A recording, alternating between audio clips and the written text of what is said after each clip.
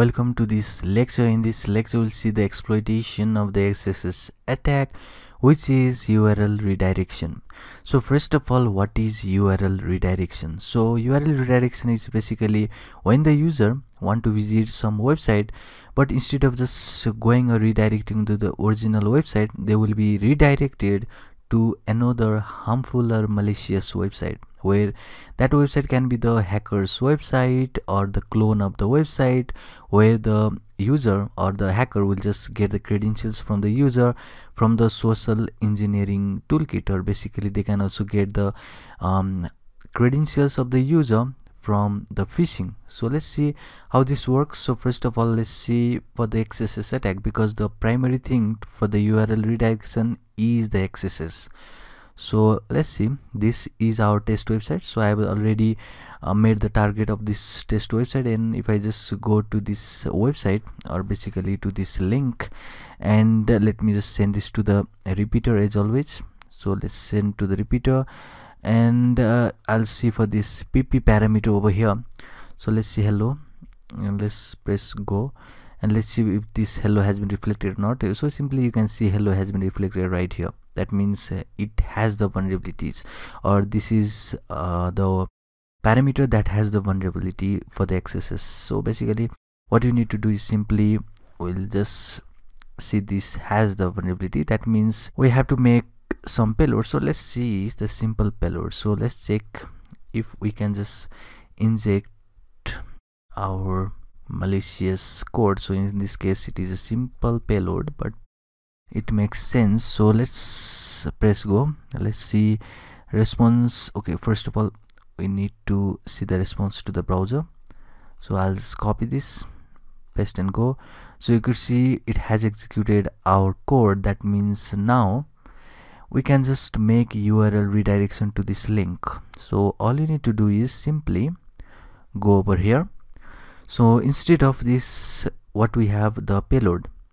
So I'll just make Sublime text, and now instead of this payload that we just create over here, which is, let me just copy this, and if I go to the Sublime, then you could see we have the link over here. So instead of this payload we have to do something else. So first of all it would be script, because we want to just inject the JavaScript code right here. So instead of this alert message, we want to get the document, which is basically the web page, which is responsible for showing this page, which is the document, and we want to get the location. So this is basically for the URL.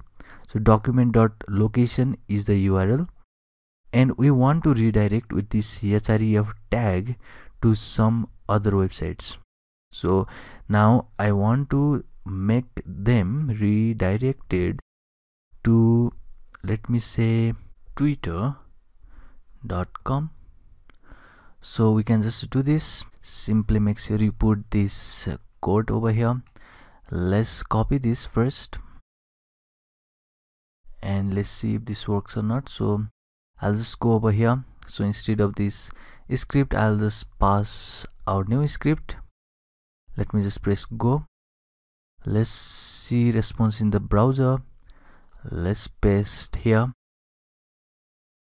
Let it give a time, and Twitter has loaded over here. So that means it has a URL redirection. So I'll just make some private window, and now if I just go over here and if I see response in the browser, that means when I just copy the link and when I just paste it down here, then it is something like a verb, but it is actually the link of test.php. So when I just hit enter, it was the website of test.php.vuln, but it has redirection to the twitter.com.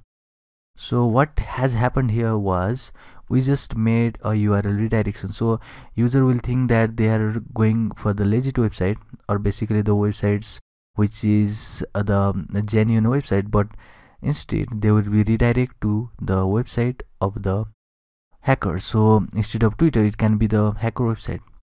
So you can just redirect to your own website, which will have the malicious payload.